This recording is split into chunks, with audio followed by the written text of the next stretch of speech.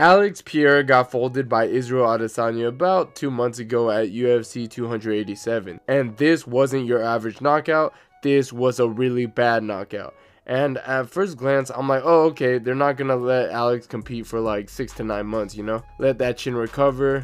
But no, Alex actually has that dog in him, as he's going to make an early turnaround, making his light heavyweight debut against Blachowicz at UFC 291, which is insane in my opinion, because this is a 3-month turnaround since Alex has been knocked out. And instead of Alex fighting a Johnny Walker or an Anthony Smith, he's fighting the most dangerous striker in that weight class. In fact, he's the most underrated striker in that weight class, being Blachowicz. This man outclassed Izzy, TKO'd Reyes, outchecked and kicked Alexander Rakic. But I'm not saying Alex can't compete with him in the stand-up, as Alex could outkick Jan since his kicks aren't telegraphed, and that left hand from Alex is a nuke. So it wouldn't surprise me if Alex is able to get it done, especially since Jan is most likely going to test his stand-up instead of trying to grapple, making it a kickboxing match. But look, if we're being real, I think Alex can knock out Jan, like how Thiago Santos did. Like, look, Alex looks like he has a solid shot, to be honest, but I do believe the odds are against him in this one. The thing I'm concerned about is the chin of Alex. Look, I truly believe he came back too soon.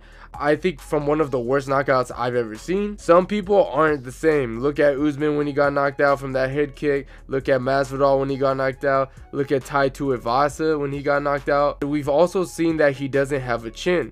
If Jan hits him clean once, he might be done. Especially since this guy has been cracked so many times over the years in kickboxing. And he's coming up there in age. And apparently this is what a lot of kickboxers do. They love short turnarounds. And that's why over the years a lot of them lose their durability. And look, I was always down for Alex to make a comeback fight after 6 to 9 months. But this is too soon. I would love to see Alex recover, you know, training non-stop and getting better in all areas of the game, but instead Alex is coming back. And that's for right now. I think Jan has this in the bag, but I am rooting for Alex regardless. That's why Alex Pereira is making a huge mistake. And if you enjoyed the video, please press the like button. It helps the channel out. And if you haven't subscribed to the channel already, I don't know what you guys are waiting for, and I'll see you guys on my next